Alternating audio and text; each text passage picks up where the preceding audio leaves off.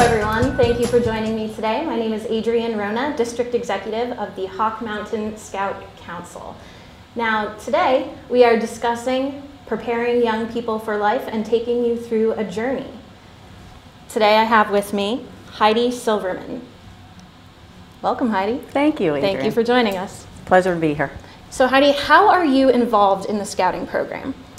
Been involved in the scouting program by virtue of our son being a scout since he was in first grade. He is now 18 years old, and when he was a Cub Scout, you were always sort of on the periphery helping the parent who was in charge, but they needed a lot of hand-holding, and by that I mean going to meetings with them, participating in events, fundraisers, day trips and whatnot. Then when he crossed over to Boy Scouts, they need less hand-holding, but still you need to know what's going on and give them a prod every now and then to keep them on task and be their transporter and meal provider and things like that. But I was a very involved parent in the sense that I always knew what was going on. I read everything from council, I read everything from within our troop, everything from within our pack before that. And I attended the first troop committee meeting, which is a meeting for parents only, the very first one for which I was eligible, and I was hooked ever since then. Great. So I see that you are actually wearing the pin of an Eagle Scout mother. Yes. So can you tell us when your son achieved his Eagle rank?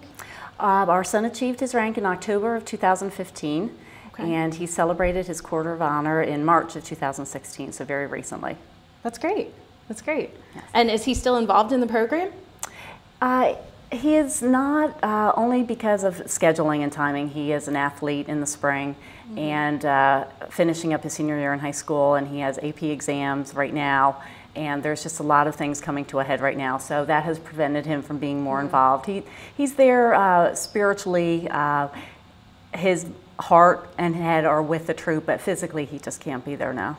So as a senior, it's obviously a very busy and exciting time in his life. Yes, it is. Gearing up for maybe college or trade school. Yes. Awesome. So I would like to ask why you stay involved. Why have you stayed involved in scouting from the time your son was in first grade all the way through high school? I'm happy to share that. And the obvious answer is to feel connected with what he's doing. It gives us time together. It gives me time with his friends' parents, his fellow troop members' parents. It's a different set of people than with whom I would otherwise be associated. It's been fun, really, to live his scouting journey vicariously. And I like being a hands-on mom, and I like being involved, and I've learned a lot. It's been an education for me as well.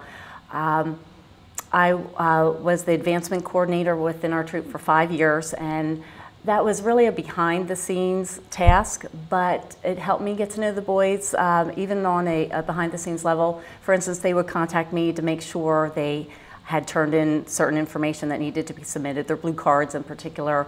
I always felt that I tried to be approachable to them.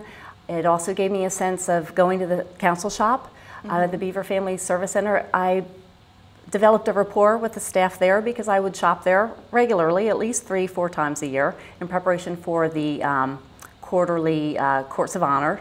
And really what drove me to get involved is that our son's first Court of Honor in June of year 2008 or 9, he was not recognized for the merit badges that he had achieved, and it was crushing to him, and I felt very badly for him because it was a paperwork oversight, and he there was barely an effort made to apologize to him, and I felt very badly for him. And so when I stepped into that role, I made it a point, and I prided myself on the fact that I wouldn't have that happen to another boy within the troop, because if they earned something and worked for it, I felt they should be recognized and rewarded on a timely basis. So mm-hmm. That really helped me, that I turned a negative into a positive for him, because if boys were not able to be at the Court of Honors, I always made a point to drop off their envelopes at their house. I would drive around the neighborhood and the community to make sure they got their envelopes of their advancements, their merit badges, and miscellaneous awards, just because I thought it was important for them to receive this on a timely basis, rather than, oh, next time I see them, I'll hand it to you. I just thought they should be recognized in a timely fashion. So I only know of one case where there was an oversight, and that was just, a fluke, and I must have processed hundreds and hundreds of merit badges and rank advancements. And so I was really proud of my track record that I felt these boys got what they deserved when they deserved to get it. So you sound essentially like the ultimate scout mom. Well, I'm more of a paperwork kind of gal, and again, I prefer being in the shadows. That stuff sort of falls more in my wheelhouse and comfort level than being more hands-on. Although I have to say, I did go on several camping trips. I was involved in fundraisers, the hands-on mom, slinging hash, grilling the hot dogs and whatnot. So in that sense, I was very involved, but I do prefer being more behind the scenes. Yeah. Well, that shows, especially to our viewers, that it's not just a program for a son and his father. It's a program that a mother can be a part of as well. And it seems like you did a great job integrating yourself in where you felt that you can help the program and help the boys, and you found that fit for yourself within the troop. That's true, Adrienne, but I also stepped outside my comfort level by going on a backpacking trip on the Appalachian Trail. I would have never thought I could carry a pack for a weekend, and I did that, and it was really tough. And so it was a challenge to my own physical skills as well. And also, I prefer creature comforts, I really do, but I tented many times. And, that was a neat experience too for a lot of different reasons.